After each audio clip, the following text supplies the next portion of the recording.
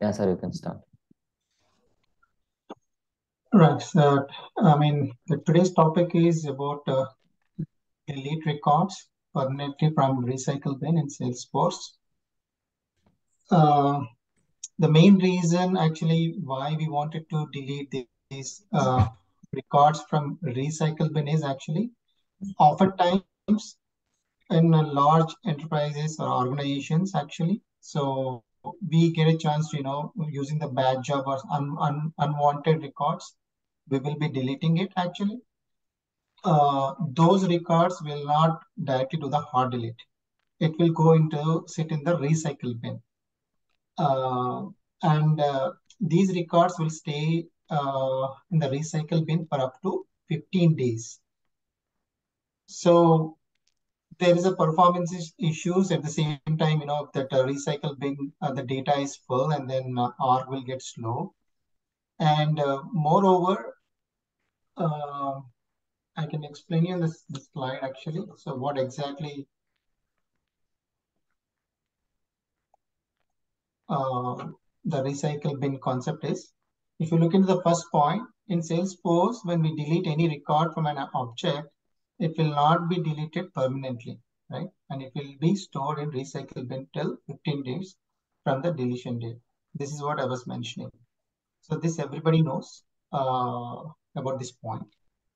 And then the second point, if you look at it, the number of records stored in recycle bin depends on number of user licenses of the organization has purchased and multiplied with 5,000 records. This is not to anyone.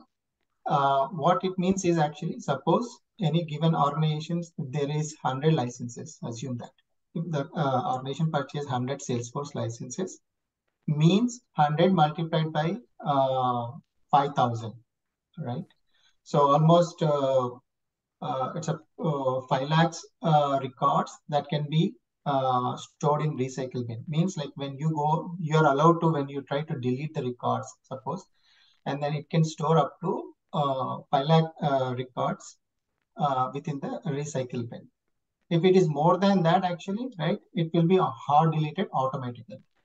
So that is what that recycle bin capabilities.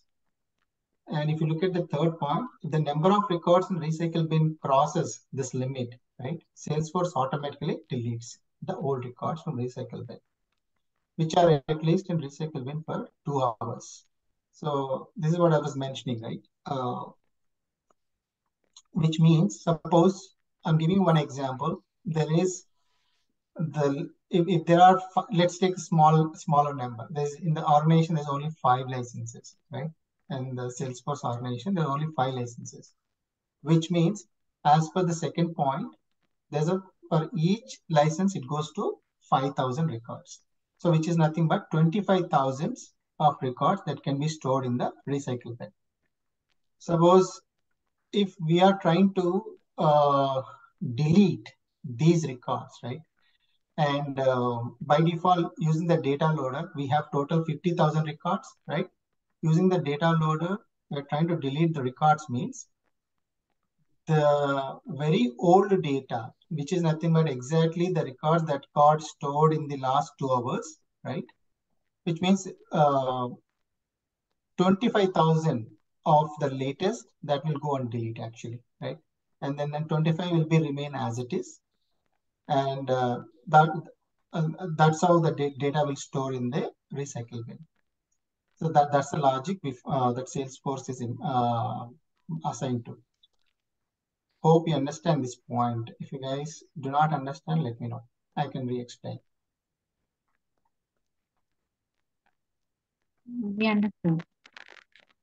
All right.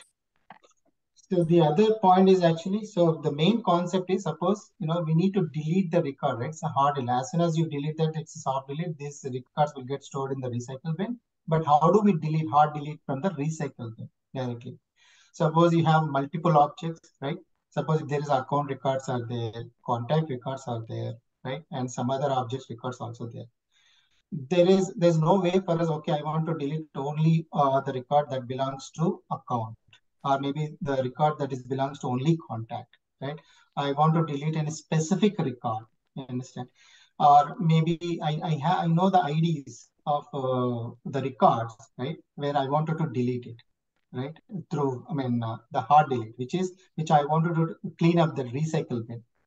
Okay, for that Salesforce provided there's a method called the standard empty recycle bin method.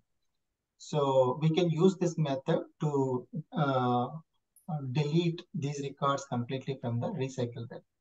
If you look at that first one, right, to permanently delete the specified records from the recycle bin, we use the database.emptyRecycleBin with a list of IDs and an ID. So if you know the IDs, then that will be collected in the list, and that we can use in this particular method. We can pass as a parameter, and then I can show you the code also, how we can do it, right? That is one way. The other way is to permanently delete the specified S object from the recycle bin, right?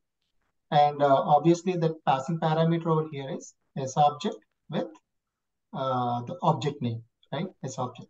So that's how the declaration. There's one more way, which is the list of S objects, right? Suppose I want to list of records, a list of accounts, which I want to do only the account related records or only opportunity related account records. Those need to be deleted. So that can be collected in the form of list, and then that can be used as database.emptyRecycleBin, and then a list of S object and S object. So these are the ways that we can use. The method can be used to delete the recycle bin records.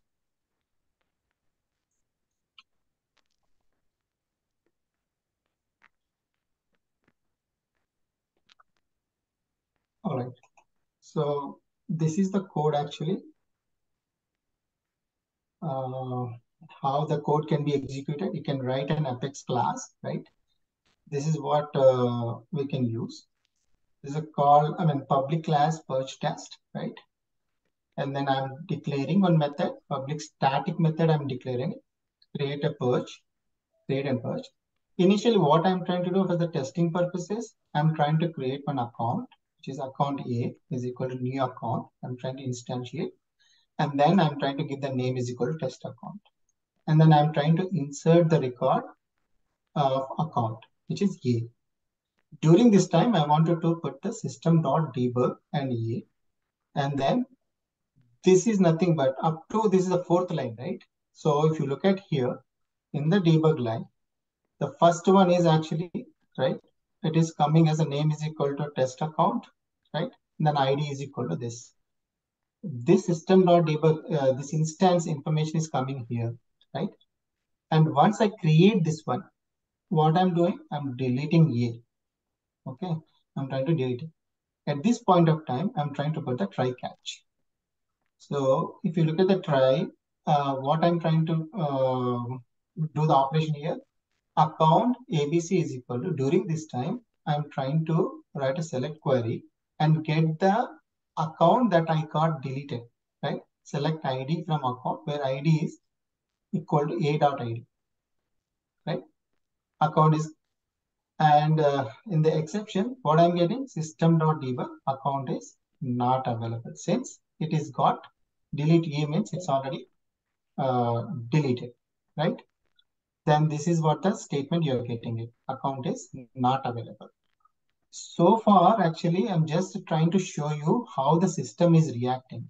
And we didn't even use that our database.emptyRecycleBin method yet. Understand? So at least how, when you try to delete the record, how system is behaving, I'm trying to show in the debug log so far, right? What we did delete it, and then of course we try to extract it and we try to see what is happening, right? This is what happened in the two line, account is not available. After this, what I'm trying to do again, I'm trying to do the undelete A, right? Now, when you try to delete this record, it is there in the recycle bin, right? So when it is there in the recycle bin, when you go and do the undelete A, so from the recycle bin to, again, it will be moved to the our Salesforce actually, Salesforce database, right? So that's where when you try to do the try and try to get the use that select query within the account object, right, where ID is equal to A. This is where system.debug ABC, right? So if you look at this one, this is the ID we are getting it, right? Account is not available. So in this particular 4 lines, which one is going to come? Because we are already undeleted, that's where this is coming. ABC is coming with a value. This is not going to execute. Hope so far with me, right? You guys are up to this line. Have any questions? Yes. Perfect. So after this, what is happening? Again, I'm trying to delete it, right? I'm trying to delete it. And after that, when you try to delete A means it is going to recycle, right? After this, what I'm doing, this is where exactly the method which I'm trying to use here to delete the recycle bin record, right? It went to recycle bin here. After this database.empty recycle bin, and then I'm trying to put A. Now this time I'm trying to put system.debug A, right? System.debug A, which is nothing but what? So this record is still instance is there. I'm just using the system.debug, right? I'm not retrieving the data, and that is what this information, right? So name is equal to test. This is where that instant that information. This is a record. We are trying to delete it from the recycle bin, and then when you now it is gone, right? As per the system perspective, this is completely gone from the system, the recycle bin also. During this time, what I'm trying to do, I'm trying to do try catch again. At this time, I'm trying to do a try undelete A. Now, anyone can answer what is going to happen here when you try to do undelete A? We cannot delete as it is We already cannot permanently deleted from permanently delete it. recycle bin. Perfect. It's not available. Record is not It available. is not available, right? So that is where exactly the catch exception. So this is undelete A exception, right? And e.get message. This is the message undelete fail, first exception on row with ID so and so, right? It's failed is the message coming, right? And that's where system.debug end. This is the end, right? So these are all the lines are related to this particular code. And what is the type code after that? After you paste this code, yeah, this is what I'm trying to explain. And how do you test it? The purge test dot create and purge method, right? So this is the class name and this is the method name. And since this is a static method, we can directly use the class dot method to test it, right? The function empty recycle bin is doing the main work over here for deleting the records empty. In a similar way, now I just use one object, right? And whatever that I showed in the other slide, especially the list of accounts, list of S object and list of a set of ID, the IDs thing, those things we can use and try to delete it. So it will delete the records from the recycle bin. Yeah, that's all from my, yeah. Thank you, sir. This is a very important question, sir. Recently asked in interview. So Right. just remember this question, like how we can how we can permanently delete records from the Apex code. The last question like this. So how we need to give answer is we have to use the empty recycle bin method. Database.empty recycle bin method we have to use. In this, after deleting account, either a single record or a list of records, whatever it may be, same record, same parameter you have to pass in the empty recycle bin method, so that it will permanently delete records from the recycle bin also. Okay, so it will be like a performance also will improve if there is no data in this recycle bin and all. Thank you, sir. It is really helpful for the interview and all. Thank you for the presentation.